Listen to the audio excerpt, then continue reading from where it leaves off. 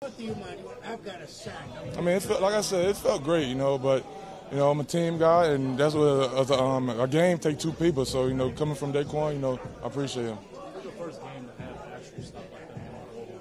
Was that for the confidence, especially in the first game? Man, my job was to come off the ball, That's one of the things Coach Ray talked about, beating the guy across from you, knocking him off the ball. And I feel like that's what I did to my guy, and we got to stop. It was big for the defense and the team. What's this process been like for you, from February till now?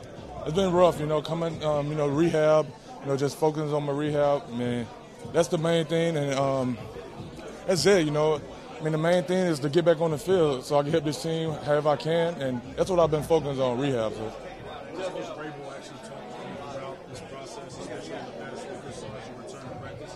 Have you talked to him after the game? Just go out there and have fun, play football. Like I said, that's what I do, and football is football, and like I said, I'm excited. Vrabel gave me the opportunity. I'm gonna keep it going. So. Have y'all talked after the game? Hey, it's a great job, and everybody played. This whole team played a great game. So.